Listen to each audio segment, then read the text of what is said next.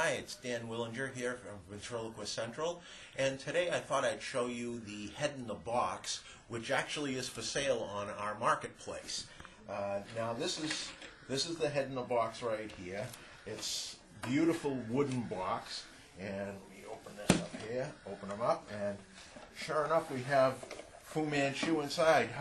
How are you doing today, Mr. Fu Manchu? All right. That sounded kind of Spanish to me. Are you a friend of Senor Wences's old pal? Oh, no. That sounds better. That's Chinese. Okay, now this guy, he talks, as you can see. He moves his mouth. Now, he's a pretty special piece because not only does he move his mouth, but he can do a magic trick as well. What you would do is you would have a person pick a card, return the card to the deck, and then put the deck inside the box.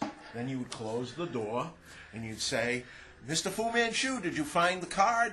Yes, I did. You open up the door and, oh, look at that. The card is right there in his mouth.